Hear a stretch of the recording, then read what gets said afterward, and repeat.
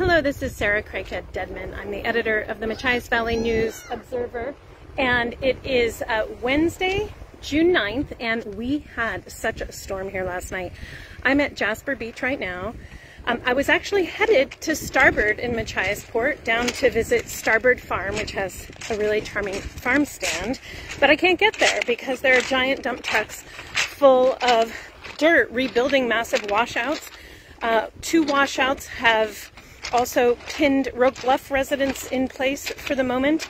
There's another massive washout in West Kennebec. Channel 5 reported that we got 6 inches of rain in 2 hours, and I'll tell you what, we were all up listening to it. It was a stunning thunderstorm, and I've lived on the prairie. I think that one was bigger. So I decided to come down to Jasper Beach because sometimes you get some pretty incredible washouts here, and I'll tell you what, look, the last time we saw something like this was Hurricane Arthur, and it completely cut through. This was not here last week. So you can see my children down by the saltwater pond.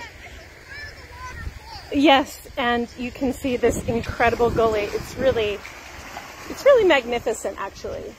And it won't bother anybody, but you can see the wave action was tremendous. All the brown right there is supposed to be underwater. That's all the mud from the lake. Yeah, you're right. That's my son Griffin.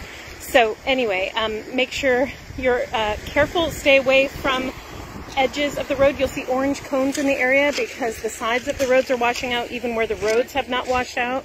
The state is offering assistance, and they're sending in helicopters and boats to bring things to people who are stranded. On the other side, there's something giant and black down there that washed up. I don't know what it is. It's so huge.